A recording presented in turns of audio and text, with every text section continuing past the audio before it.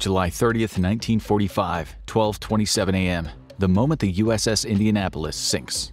900 men struggled to stay afloat in the black waters of the Pacific Ocean after their ship was torpedoed by a Japanese submarine. They watch in horror as the last chunks of the Indianapolis sink below the surface. Many are covered in oil, others suffer from serious wounds. Blood seeps into the water as the sailors bob up and down, trying to figure out what to do next. In the coming days, hundreds will die from dehydration, starvation, and hysteria, but they're the lucky ones, because just below the stranded sailors are hungry sharks that will tear them limb from limb and drag anyone separated from their group into the deep, dark abyss. November 7, 1931, 14 years before the USS Indianapolis sinks. A heavy cruiser rolls into the waters of the Delaware River and sails toward the Atlantic Ocean. Military personnel and civilians all along the shore watch the newest addition to the U.S. naval fleet proceed to open waters. The vessel is a technological marvel. It's 610 feet or 186 meters long and displaces approximately 9,950 tons of water. On board are 9 8-inch guns and 8 5-inch anti-aircraft cannons. 8 boilers deep in the bowels of the ship turn 4 humongous steam turbines that propel the ship to 32 knots. The ship enters the open waters of the Atlantic, and the crew reports from all stations. Everything's in working order, and the sailors on board will continue to put this vessel through the ringer for the next year before it's formally commissioned on November 15, 1932 as the USS Indianapolis. January 1, 1933, 12 years before the USS Indianapolis sinks. President Franklin D. Roosevelt visits the Indianapolis. He inspects the deck of the ship, examining the cannons and talking to the crew. The president decides this vessel will be perfect for his ship of state. Whenever he travels to visit other dignitaries in Europe or around the world, the Indianapolis will be his go-to mode of transportation. 3 years later, President Roosevelt will sail aboard this ship to conduct his good neighbor tour around South America. February 20, 1942, 3 years before the USS Indianapolis sinks. The Japanese bombers roar overhead. The Indianapolis fires its anti-aircraft cannons into the sky, decimating a bomber before it can drop its payload. The Japanese attacked Pearl Harbor just a few months ago, an event that would live in infamy and thrust the U.S. into the Second World War. Now the Indianapolis is off the coast of Bougainville, Papua New Guinea, as a part of the United States Navy Aircraft Carrier Task Force. Their mission is to attack the Japanese military base at Rabaul, New Britain. Planes are launched from the deck of the carrier to pursue the Japanese aircraft as they retreat from their bombing run. The Indianapolis maneuvers into position to provide further support if needed. 15 out of the 17 Japanese bombers are destroyed by the fleet. It's in this engagement that the USS Indianapolis receives its first battle star. February 19, 1943, 2 years and 5 months before the USS Indianapolis sinks. Vice Admiral Raymond Spruant stands on the bridge of the Indianapolis. He's recently been given command of the U.S. Fifth Fleet and made the USS Indianapolis its flagship. The naval force is heading out on patrol along the Attu Island chain in the waters off the coast of what will become the state of Alaska. Their mission is to stop any Japanese ships from reinforcing their forces at Kiska and Attu. One of the sailors on the bridge informs Vice Admiral Spruant that a vessel has just appeared on the horizon. The fleet changes course to intercept. It's a Japanese cargo ship. The Indianapolis chases it down and fires. The transport explodes, illuminating the sky. The vessel rejoins the Fifth Fleet, which continues to patrol the area.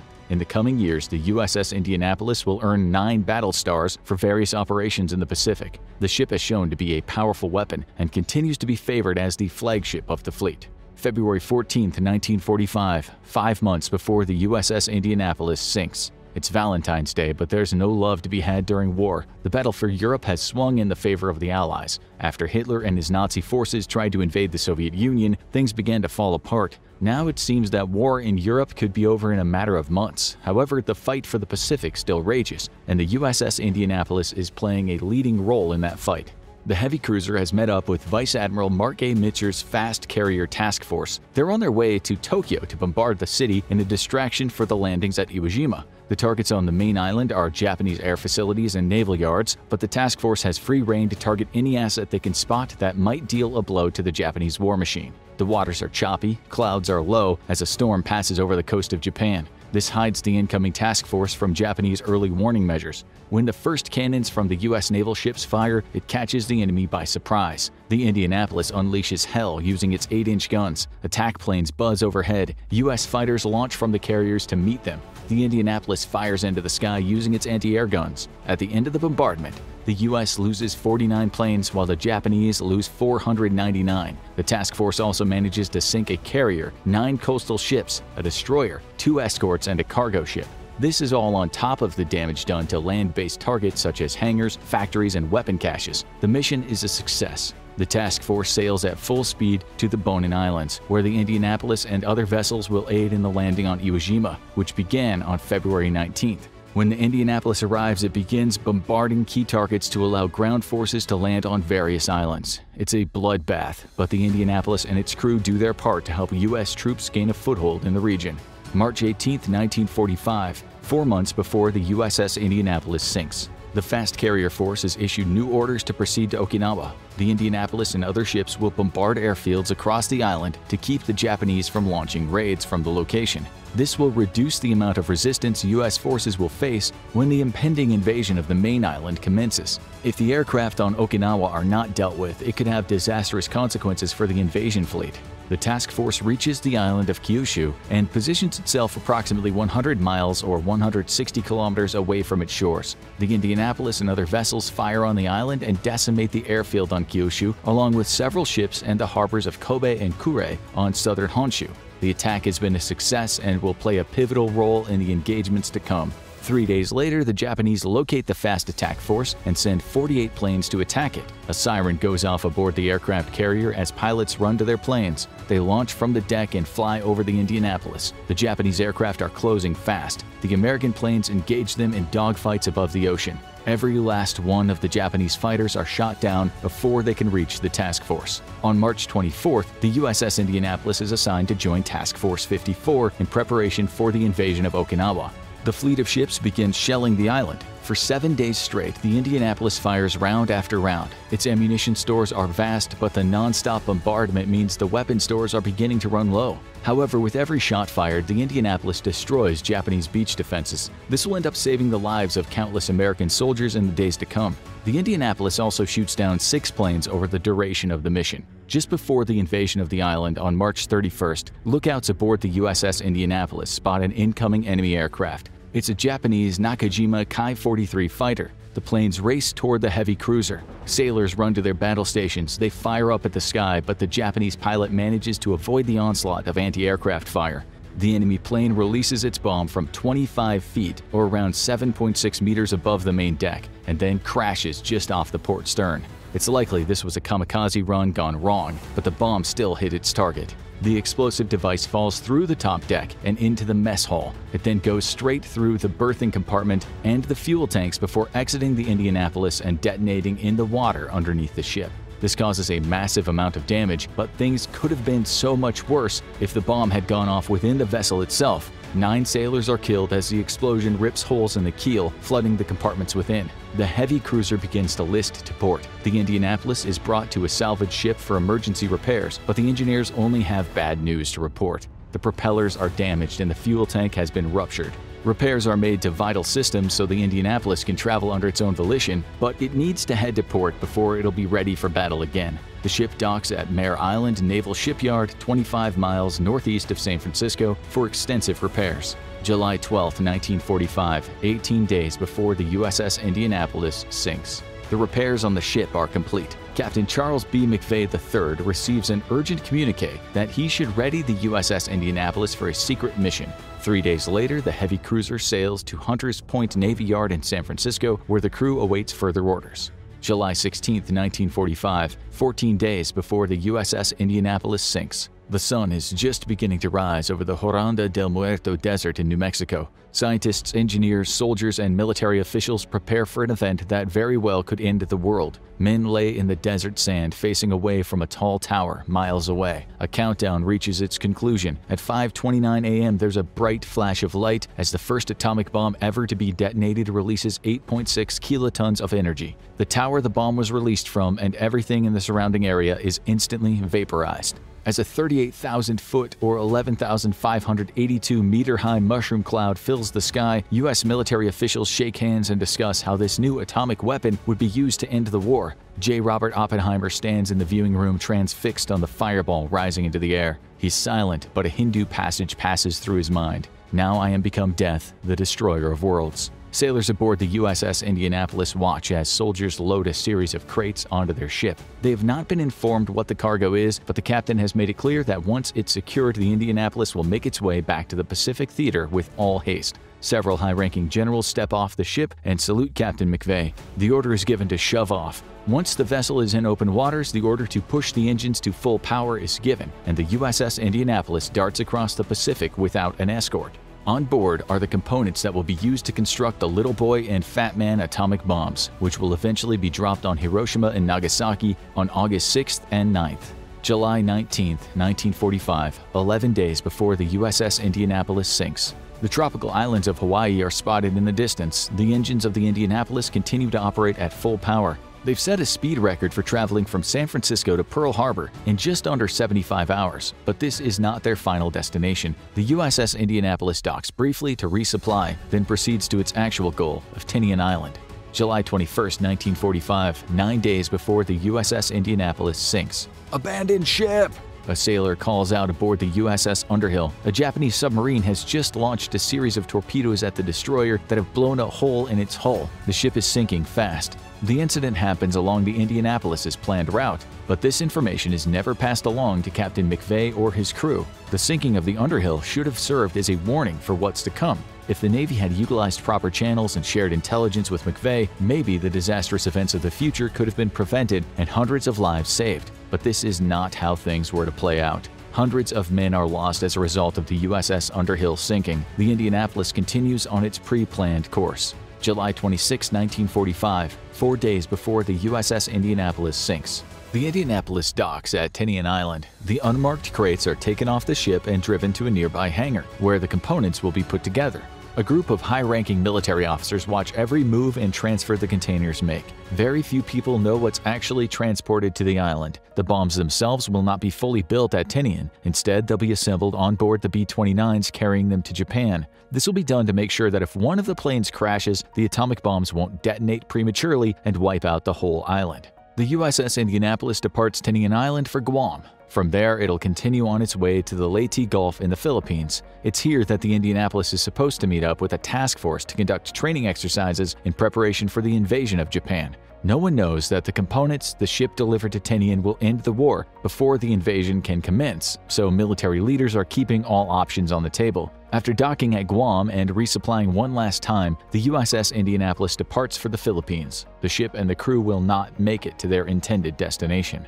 July 30th, 1945, 12 a.m., 27 minutes before the USS Indianapolis sinks. The vessel cruises through the dark night. The weather is clear, the water's calm. The night watch has taken over. There's no sonar aboard the heavy cruiser, so the Indianapolis has no idea that there is a Japanese sub creeping just below the surface. Without a destroyer escort, the Indianapolis is a sitting duck for a stealthy vessel. But for some reason, that was not taken into consideration by military officials at the time. A skipper spots something on the horizon. It appears to be moving. He brings his binoculars up to his face and squints through the lenses. Whatever it was has disappeared below the waves. Although the skipper swears it was just his eyesight playing up, he still sees something skinny poking up out of the water, as if a periscope is watching them. The skipper orders one of the men to get the captain. McVeigh steps onto the bridge. He's updated on what the skipper has seen. He's about to order the helmsman to begin a zigzag course that is used when submarines are suspected in the area, but before he can give the order, something is spotted in the water.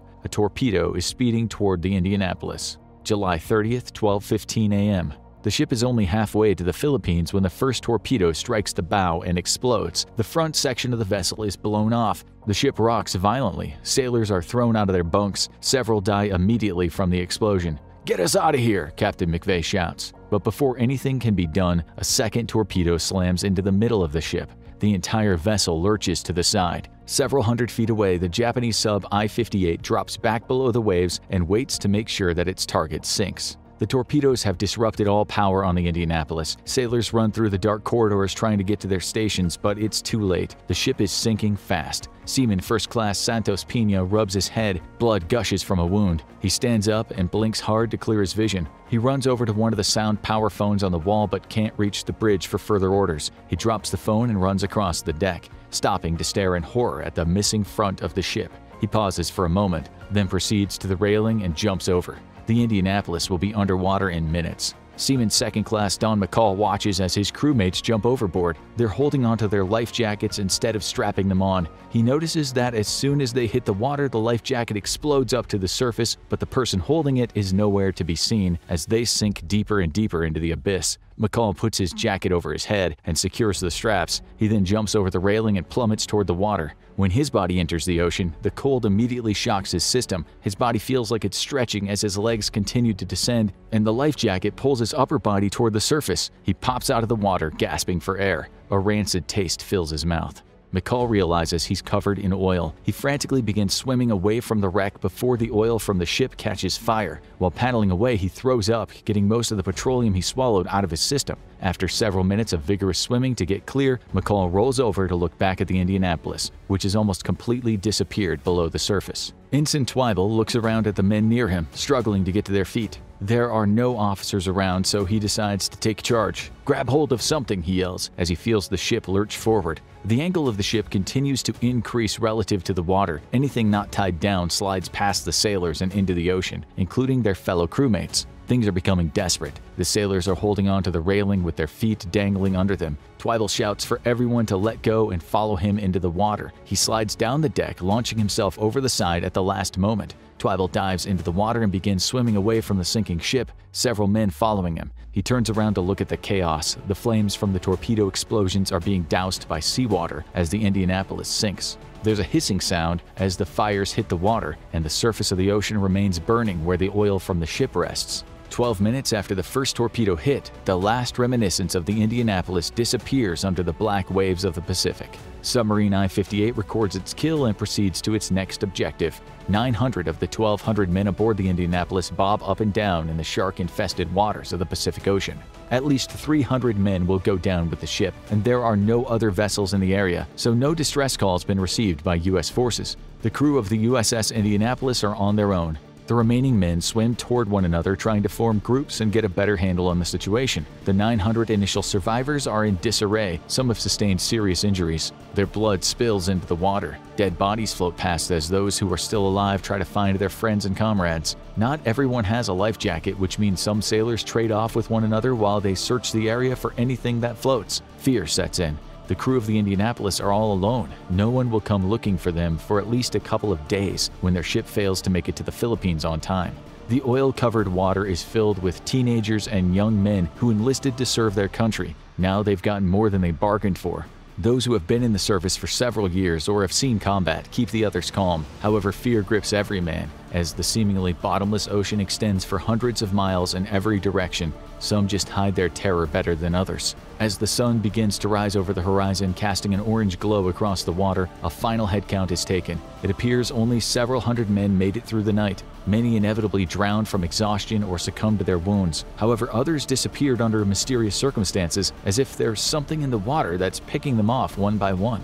July 31st, 1945, 2 days after the sinking of the USS Indianapolis. The Indianapolis fails to arrive at its destination. However, due to a number of mistakes and communication problems, the ship is not reported missing. The men stranded in the middle of the Pacific Ocean are not being looked for. Their time is running out as dehydration begins to set in. There's nowhere to hide from the scorching rays of the sun. The men are being cooked alive. Sunburn speeds up the dehydration process, and dozens of men die every few hours. Signalman Third Class Paul McGinnis leans back in the water, struggling to breathe. Floating there is like having your head in a hole in the middle of a mirror with all the sunlight being reflected and burning your face. So hot, it's miserable. Like hell, he thinks. When the sun goes down, the temperatures plummet. At first, it's a relief for many of the men, but after a few minutes, their body temperatures begin to drop. The sailors shiver uncontrollably. Men who were praying for the sun to go down only a little while earlier now plead with God to make the sun rise once again. Their prayers fall on deaf ears. Many pass away from exposure.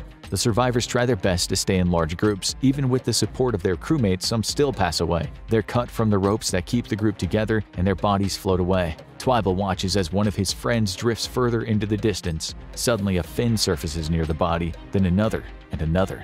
A shark's head appears just above the water and bites into the deceased sailor's body, dragging him under. The water begins to bubble as a feeding frenzy commences. The tails of white-tipped sharks break the water as they thrash around and fight with one another for the meal of human flesh. But not every creature gets its fill. Some of the sharks break away and start swimming toward the group of men. As they approach, the sailors use debris they collected to keep the predators away. When the sharks disappear below the group, men kick as hard as they can, hoping to connect with the sharks' gills to deter them from eating them. Even while combating the threat in a large group, the sharks still manage to take a bite out of a sailor every now and then. Blood continuously fills the water, attracting more and more predators to the area. August 1, 1945, 3 days after the sinking of the USS Indianapolis. Sharks continue to swim below the sailors who are still alive. Their numbers have been cut by nearly a third. The situation is becoming dire. It seems as if no one will ever come to rescue them. Many men begin to lose all hope. Some of the sailors begin to hallucinate. They scream that they see a ship in the distance and begin swimming away from the group toward the mirage. Others follow. As the men leave the safety of the groups, they're picked off by sharks and torn apart. Anyone who manages to make it out of the safe zone eventually succumbs to exhaustion and dies alone in the middle of the Pacific. Some of the sailors who stay with the groups don't fare much better. They haven't drank any fresh water in days and have become delirious. Sailors begin dipping their heads into the ocean to drink salt water. This only exacerbates the already deteriorating condition. Others begin to go crazy and pull out their knives, fighting with their comrades over nothing. One man who's been drinking salt water comes back up from a dive. "The Indy is down below, and they're giving out fresh water and food in the galley," he yells. "Follow me, boys." The man dives back down, swimming deeper and deeper. Out of the darkness, a shark appears and sinks his teeth into the hallucinating sailor. August 2, 1945, 4 days after the sinking of the USS Indianapolis. Dead bodies float all around. Most have perished from dehydration. One man pries open his crusted eye. He thinks he hears something, but it's likely only in his mind. Then he hears someone else trying to yell. Their voice is hoarse and dry, but the sailor is pointing up into the air. Cutting through the blue sky is an amphibious PBY-5A Catalina patrol plane. Lieutenant Commander Robert Adrian Marks is behind the flight stick. He looks down at the hundreds of small dots in the water. "Mother of God," he says. The crew of the Catalina had no idea that the Indianapolis had sunk days prior. In fact, they just happened to stumble across the men in the water by accident. The patrol plane radios for a rescue mission to be launched. They fly low over the water to get a better look. They can see the men straining to wave their arms and signal that they're still alive. Even from the air, it's clear they've been through hell. Marks orders any life rafts and life jackets to be dropped to the crew of the Indianapolis below. Then he calls for a vote. The waters are rough, so landing would be a risk, but he feels that they'll be able to help more by landing. Marks' commanding officer gives him orders over the radio to return to base, but he disregards them after his men aboard the plane vote to put the plane down and help. Marks lowers the seaplane into the water and steers toward the group of men. The crew loads as many men as they can into the plane. There are 12-foot swells that threaten to capsize the aircraft, so they must work fast. After getting 56 survivors on board, with several tied to the wings so the aircraft could carry more men, Marks tries to take off, but the plane is too heavy. He waits until the rescue ships arrive. However, while there, the Catalina's crew is able to help as many sailors as possible. The sun sets and the stars come out. The remaining men of the USS Indianapolis know help is finally coming. Unfortunately, many are just too far gone and perish before the rescue ships arrive. Others are eaten by sharks looking for another meal. On the horizon, lights appear. The USS Cecil J. Doyle is the first ship to arrive. It uses its floodlights to locate groups of men in the water and pulls them aboard. The crew of the Doyle places a beacon in the ocean to help the other rescue vessels locate the remaining survivors. 6 other ships eventually join the Doyle. The searchlights spot group after group. The men's most prominent feature is their white teeth against their oil-covered skin.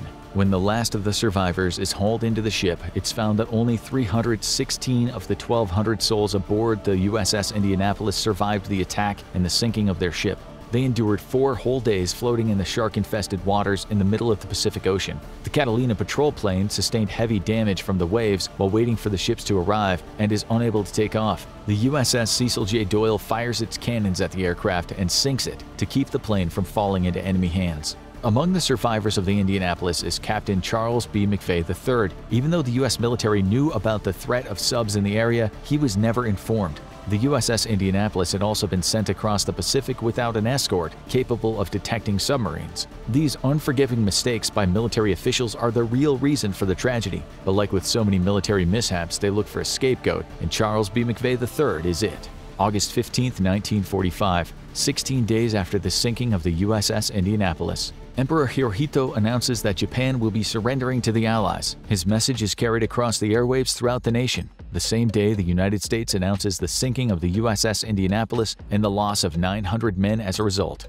December 3, 1945, 5 months after the sinking of the USS Indianapolis. Mochitsuro Hashimoto is present at the court-martial hearing of Captain Charles B. McVay III. He is a key witness as Hashimoto was the commander of I-58, the submarine that sank the USS Indianapolis. When questioned, he informs those in attendance that there was no way for the Indianapolis to avoid the torpedoes fired by following the zigzag procedure. But it doesn't matter. The military needs someone to blame for the Indianapolis disaster, and they have already decided that McVay will shoulder all the responsibility.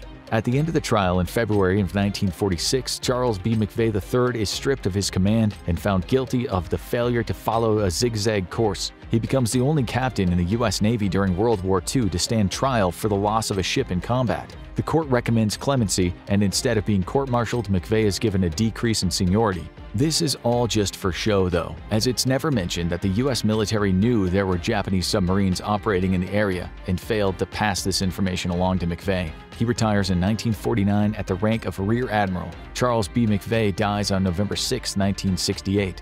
1998. 53 years after the sinking of the USS Indianapolis. Hunter Scott, a 12-year-old from Pensacola, Florida, conducts a series of interviews with several crewmen of the USS Indianapolis for his National History Day project. His hard work and attention to detail causes Congressman Joe Scarborough to take notice. A movement is initiated culminating in Hunter Scott and the survivors of the USS Indianapolis appearing in Congress to argue for the exoneration of Charles B. McVay III. The following year, Congress passes a resolution which is signed by President Bill Clinton, posthumously exonerating McVay. In 2001, a memorandum is attached to McVay's naval records that formally absolve him of all blame for the sinking of the USS Indianapolis. July 2016, 71 years after the sinking of the USS Indianapolis. New information is uncovered that provides a more precise location for the wreck of the USS Indianapolis. It's determined that the heavy cruiser was sunk further west than originally thought. On August 19, 2017, a team of researchers led by the co-founder of Microsoft, Paul Allen, locate the remains of the Indianapolis. They rest at a depth of 18,000 feet, or 5,486 meters in the middle of the Pacific Ocean, where they will remain forever as a memorial to the men who lost their lives serving aboard the USS Indianapolis during World War II.